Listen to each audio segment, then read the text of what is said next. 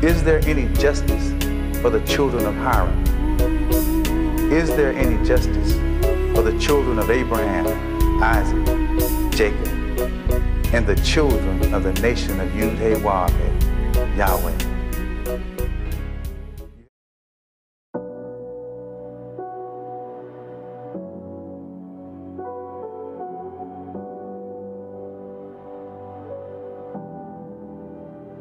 The people who are in power, who are in charge, do not teach you our true history. The educational system of this country, even when you study black history, as they call it, which is another title, as opposed to you studying Hebrew history as to who you really are, then you have other nations teaching your children that can never move them from poverty to riches. How is it in the educational system that for the last 30 years that we've gone through integration, that our children can sit with children of other nationalities, and yet their children come out of college ruling over our children, and your child comes out only looking for a job, not knowing to be the ruler? Well, these are points that we would like Yahweh Ben Yahweh to share with you, and how education and the education of our children is very important in this process of moving from poverty to riches. So I invite you to relax this evening and sit back and enjoy these words from the Honorable Yahweh Ben Yahweh, how education can move you and I from poverty to riches. We teach our own. We have our own textbooks. We write the text. We print the text and we publish the text. And we teach it to our own children. Every picture in our textbook is black like us. So all of our children have a high self-esteem. Their concept of themselves is the highest. And their level of achievement is unmatched anywhere in the world. Because our children are not reading C, Dick, and Jane. Run, Dick, run.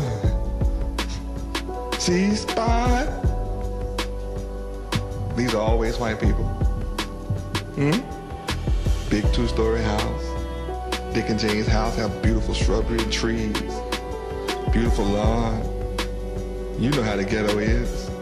There's none of these things.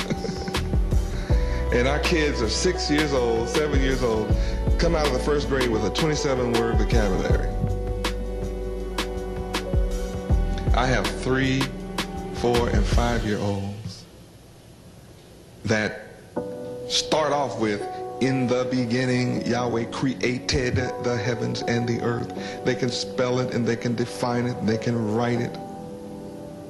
They sit up and give you 104 chemical elements at 4, 3 and 4 and 5. They're doing it. They can spell it, they can name it, they can define it, they can tell you what chemical you mix with another chemical and get what products. You can't do that yourself sitting here. And you went all the way through school. Because they didn't teach us to be like that, did they? Our children count beyond your range right quick. Because we're in control. Yahweh University is a perfect learning environment. We don't have not one student smokes, not one student drinks alcoholic beverages or is an alcoholic, not one. Not one teen pregnancy. Your children come to our school and we don't have any of them getting pregnant. Isn't that a miracle? Not one of our students at Yahweh University is a drug addict or uses drugs or has a history of drugs in no shape, form, or fashion. There's not one single case of venereal disease, gonorrhea, or syphilis in our school. There's not one single case of AIDS in our school. What does that mean? It means we have no faggots in our school. You should come to Miami and just see Yahweh University, and right across the street, not down the block, 50 feet away, across the street, is a middle school. What's going on in the middle school? Drugs, smoking, drinking. 3 teachers have been killed, 2 stabbed, 1 shot to death inside the school. You need police in the halls. You need police and all on the outside when school lets out. While school is going on, it's just loud and boisterous. You can drive by and hear all this noise. Children jumping out the windows, climbing over the fences, running from the school. They come out, 80% of them come out functionally illiterate, right across the street. Is it going on in your city?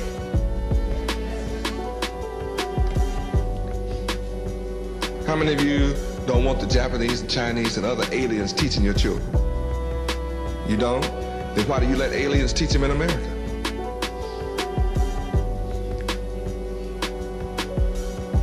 The pictures in the books in America don't look like you. You didn't write the textbooks. Why do you let your children study from books that you don't write and that you don't publish and that you don't control? Why do you let strangers teach your children in America? And you wonder what's wrong with your kids? You wonder why you have lost your children? You wonder why you have lost this generation? And you wonder why when they come back home from school you can do nothing with them, and by the time they get 15 or 16 you can tell them absolutely nothing? You wonder why? Strangers are teaching your kids, and they teach your children to disrespect you. They can do what they want. They teach them in school. They can get pregnant, have an abortion without your permission. They can give them birth control pills and things and tell them to have free sex without your permission. Free sex means syphilis and gonorrhea and every other social disease there is. Your children have no restraint and no moral inhibition.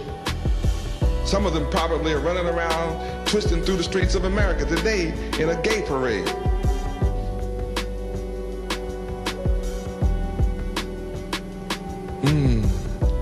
Don't I raise substantive questions? We pay taxes too, but we've taken our children out of the public school where we don't have control. Placed them in our own schools where we control it completely. That means we pay double for our children's education. But what's our product? I had 15 students to graduate in March, this past March. Have another set will be graduating in September. Every 6 months we have a graduation. Those 15 that graduated in March all marched out as what? Valedictorians. Straight A students. They gave a 5-minute dissertation that take the cap off your head. Okay. Show me where your carbon is. And yes, your legs, your neck, and your face. And how is carbon fed? By the sun. By the sun, okay? And how does Yahweh talk to you? By your third eye and nine ether. And what is nine ether? Your hair. Yes, let me see your sheet of paper. Ooh, that's beautiful. Thank you. And how do you say thank you in Hebrew? Toda. Praise Yahweh. Praise Yahweh. And they marched right out from there as team management running a $5 million store. First-rate foods. And that's not their final station in life. It's just a preparation. It's giving them the knowledge of how to have order in their life, how to run a business, how to manage a business. I teach that at Yahweh University.